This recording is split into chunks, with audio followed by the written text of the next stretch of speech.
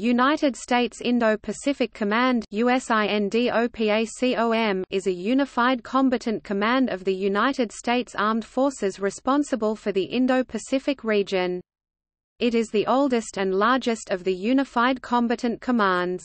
Its commander, the senior U.S. military officer in the Pacific, is responsible for military operations in an area which encompasses more than 100 million square miles (260 million square kilometers), or roughly 52% of the Earth's surface, stretching from the waters off the west coast of the United States to the west coast of India, and from the Arctic to the Antarctic.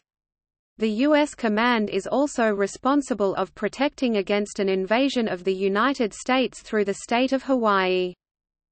The commander reports to the President of the United States through the Secretary of Defense and is supported by Service Component and Subordinate Unified Commands, including U.S. Army Pacific, Marine Forces Pacific, U.S. Pacific Fleet, Pacific Air Forces, U.S. Forces Japan, U.S. Forces Korea, Special Operations Command Korea, and Special Operations Command Pacific. USINDOPACOM also has two direct reporting units DRUs. U.S. Pacific Command Joint Intelligence Operations Center (JIOC) and the Center for Excellence in Disaster Management and Humanitarian Assistance (CFEDMHA), as well as a Standing Joint Task Force, Joint Interagency Task Force West (JIATFW). The USINDOPACOM headquarters building, the Nimitz-MacArthur Pacific Command Center, is located on Camp H.M. Smith, Hawaii.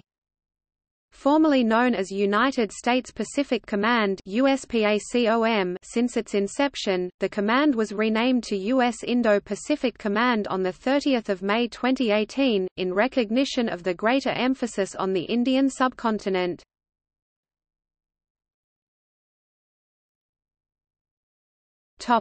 Mission.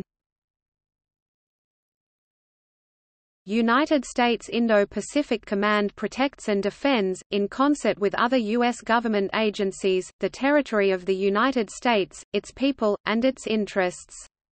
With allies and partners, we will enhance stability in the Indo-Asia-Pacific region by promoting security cooperation, encouraging peaceful development, responding to contingencies, deterring aggression and, when necessary, fighting to win. This approach is based on partnership, presence and military readiness. We recognize the global significance of the Indo-Asia-Pacific region and understand that challenges are best met together. Consequently, we will remain an engaged and trusted partner committed to preserving the security, stability, and freedom upon which enduring prosperity in the Indo-Asia-Pacific region depends. We will collaborate with the services and other combatant commands to defend America's interests.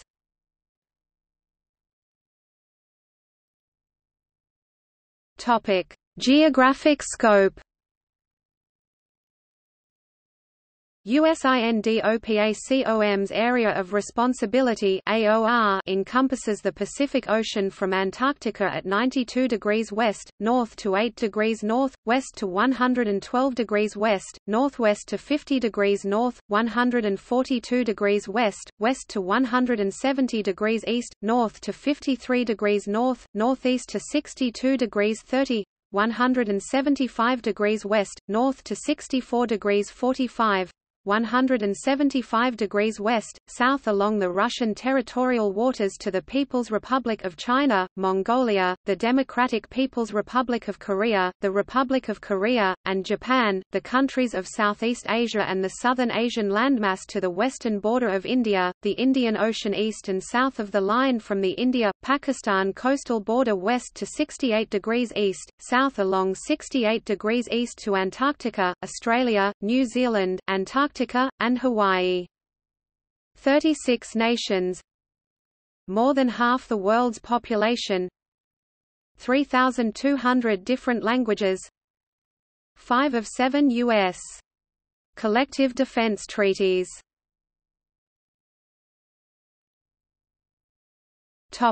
Force structure.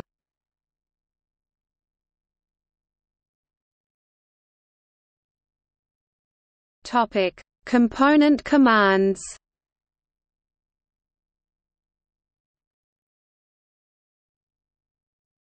Topic: Subordinate unified commands.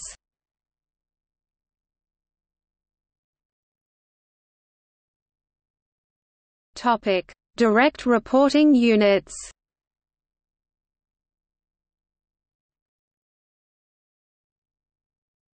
Topic: Standing Joint Task Force. Topic: Ballistic missile warning for the United States outside of NORAD, Hawaii, Guam, and the Pacific region. In the Pacific region, instead of NORAD, the United States Indo-Pacific Command must make the decision that an incoming ballistic missile is a threat to the United States. Hawaii is the only state in the United States with a pre-programmed wireless emergency alert that can be sent quickly to wireless devices if a ballistic missile is heading toward Hawaii. If the missile is fired from North Korea, the missile would take approximately 20 minutes to reach Hawaii. The United States Indo-Pacific Command would take less than 5 minutes to make a determination that the missile could impact Hawaii and would then notify the Hawaii Emergency Management Agency (HIEMA).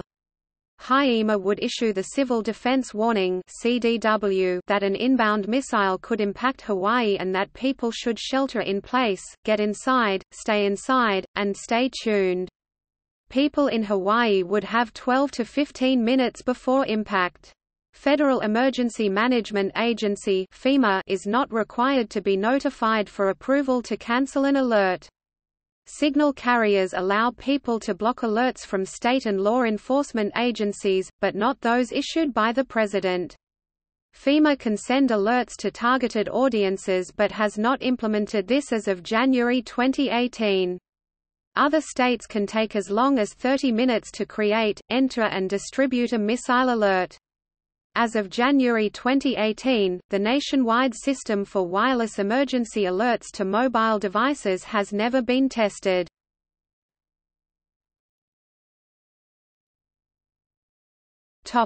History.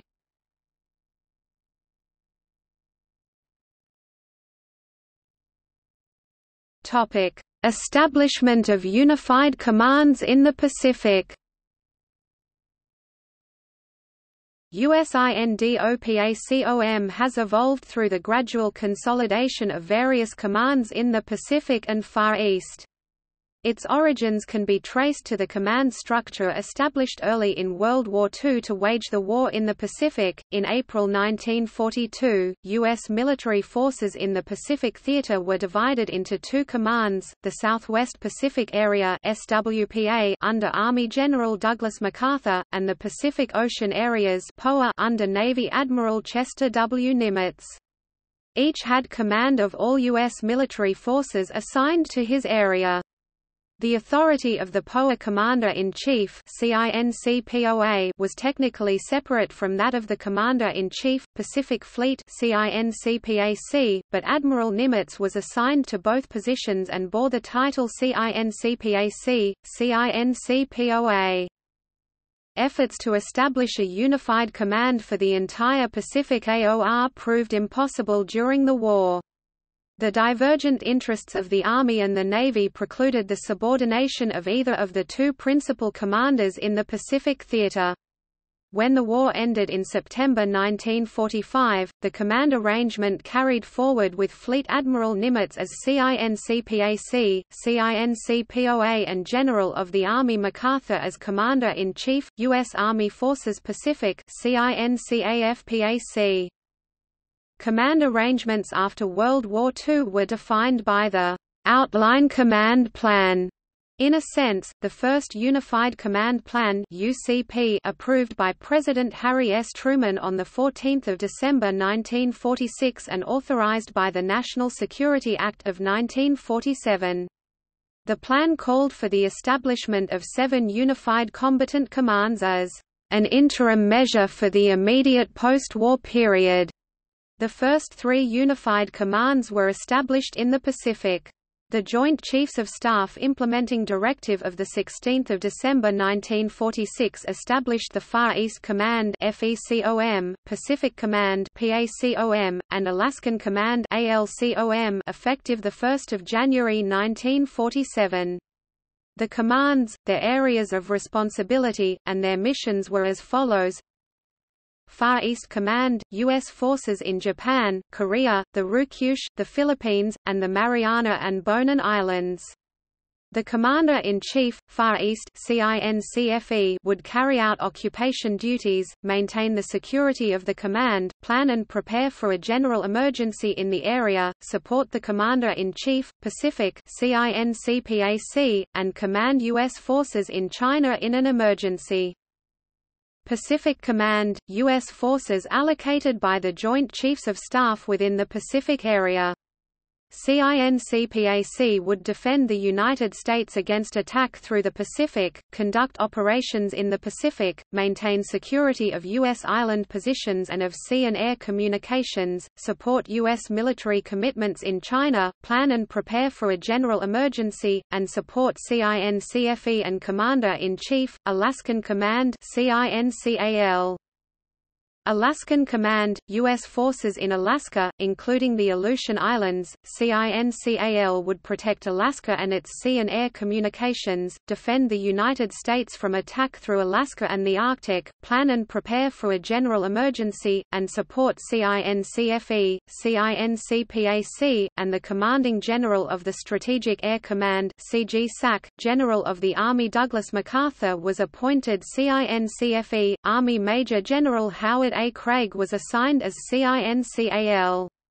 U.S. Navy Admiral John Henry Towers was designated CINCPAC.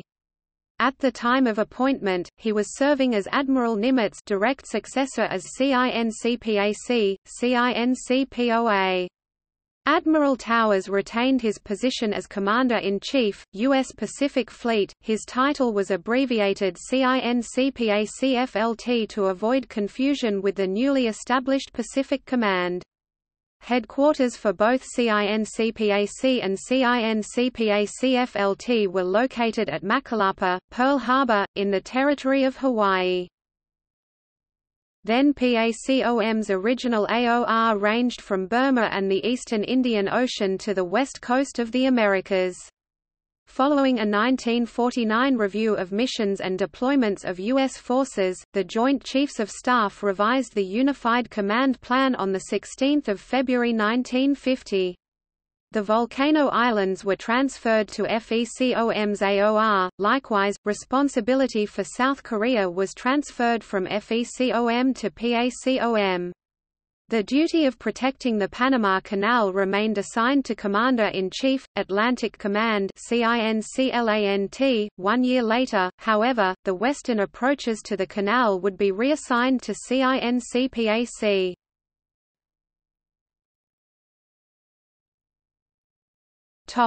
The Korean War. The outbreak of the Korean War and subsequent developments in the Far East tested the U.S. Unified Command structure in the Pacific. Although General MacArthur, as CINCFE, had been relieved of responsibility for South Korea, early U.S. reaction to North Korea's invasion of the South on 25 June 1950 came through his command.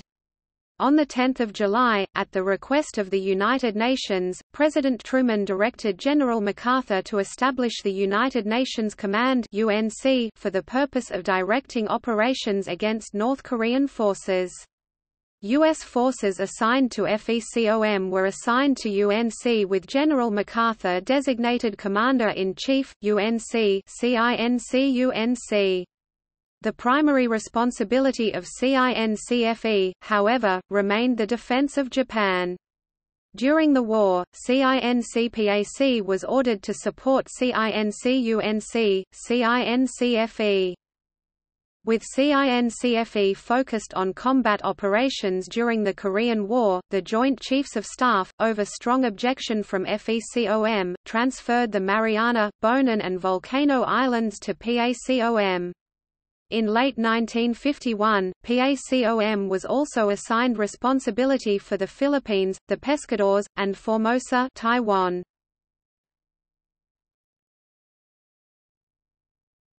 Topic: Reorganization of 1956. The new Unified Command Plan approved by Secretary of Defense Charles Wilson on 21 June 1956 produced significant changes to the command structure in the Pacific. ALCOM would remain as a unified command because of its strategic location, retaining its mission for the ground defense of the Alaskan region. Its other responsibilities, however, were reduced. The duty for protection of sea communications in Alaskan waters was assumed by PACOM. The responsibilities of the Continental Air Defense Command (CONAD) would be likewise expanded to include the air defense of Alaska and the Northeast. UCP 1956 also disestablished FECOM as a separate unified command. U.S. military deployments to Japan and Korea were decreasing after the end of Japanese Reconstruction and the Korean War. The JCS, therefore, believed that the divided command structure in the Pacific should be abolished and FECOM's responsibility reassigned to PACOM. A subsequent outline plan to disestablish FECOM and transfer its responsibilities was approved by SECDEF and the JCS effective 1 July 1957. Under the plan, two subordinate unified commands under CINCPAC were established: Commander, U.S. Forces Japan (COMUSJAPAN) and Commander, U.S. Forces Korea (COMUSKOREA). The latter was dual-hatted as CINCUNC. The UCP further specified that no unified commander would exercise direct command of any of its service components or subordinate commands. As such, Admiral Felix Stump gave up direct command of the Pacific Fleet, delegating the responsibility of CINCPAC-FLT to his deputy, Admiral Maurice E. Kurtz.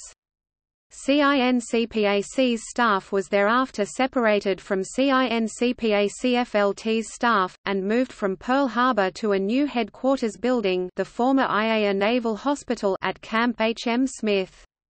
Service components for the Army and Air Force, U.S. Army Pacific (USARPAC) and U.S. Pacific Air Forces (PACAF) were also assigned to PACOM.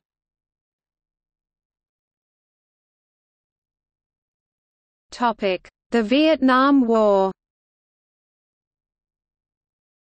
Command over U.S. forces engaged in the Vietnam War was designated by CINCPAC to three subordinate commands.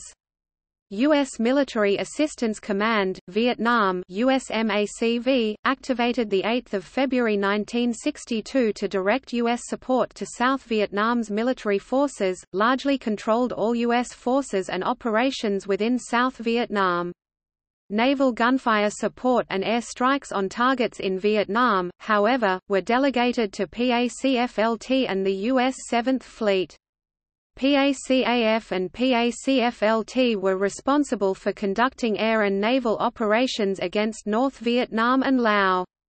Control of B-52s employed to conduct air strikes against targets in South Vietnam remained under the Strategic Air Command.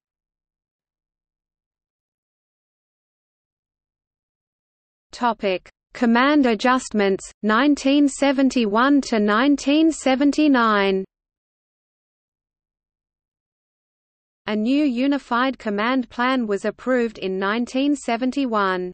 Effective 1 January 1972, the Pacific Command assumed responsibility for the Indian Ocean and the countries of southern Asia extending westward to the eastern border of Iran, which then fell under EUCOM's responsibility.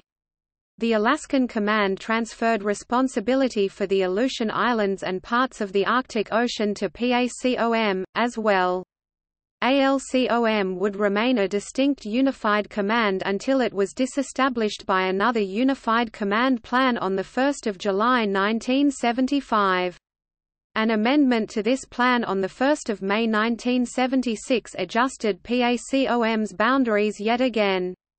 The amendment gave CINCPAC responsibility for the entire Indian Ocean to the east coast of Africa, including the Gulfs of Aden and Oman and all of the Indian Ocean islands excepting the Malagasy Republic. This decision expanded PACOM's AOR across more than 50% of the Earth's surface, an area of over 100 million square miles. U.S. Army Pacific (USARPAC) was disestablished 31 December 1974 as part of a bid by the Army to reduce its headquarters. The much smaller U.S. Army CINCPAC Support Group (CSG) took over USARPAC's duty to assist and coordinate with CINCPAC headquarters and PACOM service components on Army matters. In 1979, U.S. Army Western Command (WESTCOM) was activated as the new Army component for PACOM. WESTCOM was redesignated USARPAC effective 30 August 1990.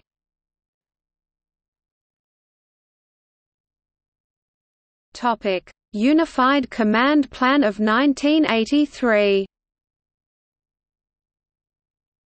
The establishment of U.S. Central Command USCENTCOM for the Middle East on 1 January 1983 resulted in reassignment of responsibilities from PACOM to the new command.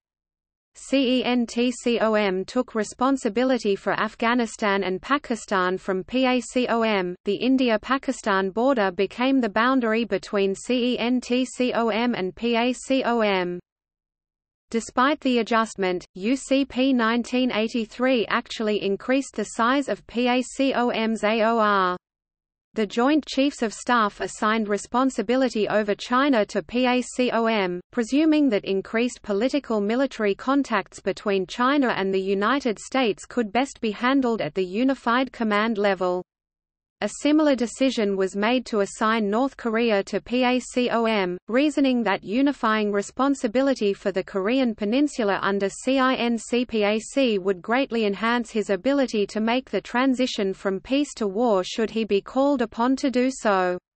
Madagascar was assigned to PACOM because the island impinged directly upon CINCPAC's mission of protecting U.S. sea lines of communication in the Indian Ocean. Responsibility for Mongolia and Alaska also fell to CINCPAC under the new plan. At the request of then CINCPAC Admiral William Crowe, his title and that of his command were changed to USCINCPAC and USPACOM, respectively.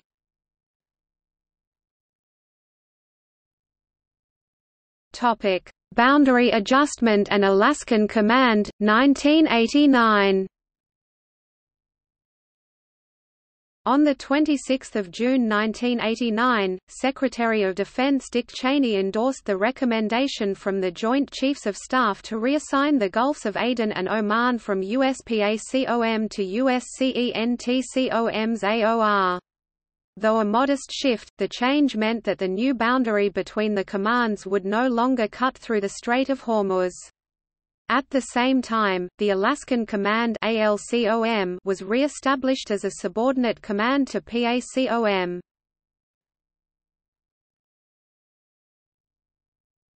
Topic: Transfers of responsibility 2002 to 2006.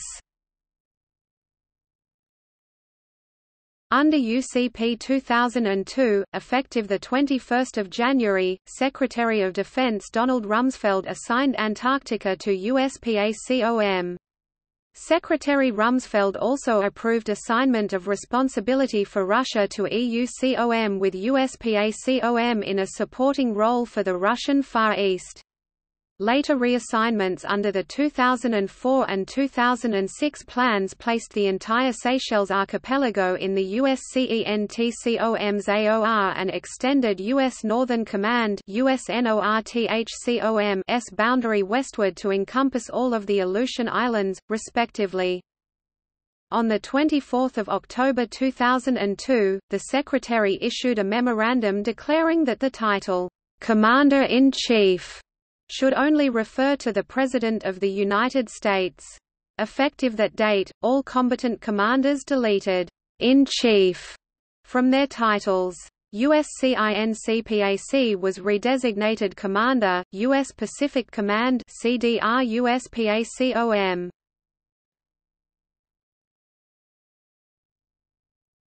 Topic: Transfer of Alaskan Command, 2014.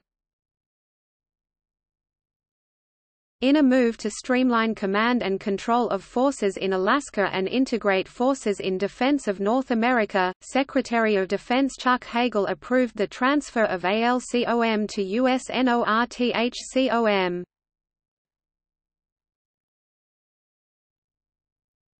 Topic: Renaming of Pacific Command, 2018. On 30 May 2018, at the change of command ceremony between Admirals Harry B. Harris Jr. and Philip S. Davidson, Defense Secretary Jim Mattis announced that Pacific Command has been renamed Indo-Pacific Command, in recognition of the increasing connectivity of the Indian and Pacific Oceans. U.S. officials stated that the change was instituted to better reflect the command's areas of responsibility, which includes 36 nations as well as both the Pacific and Indian Oceans.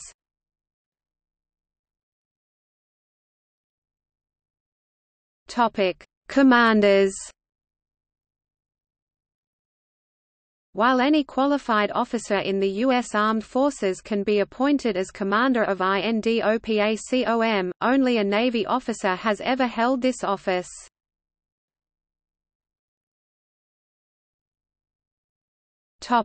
U.S. Pacific Command. == U.S. Indo-Pacific Command.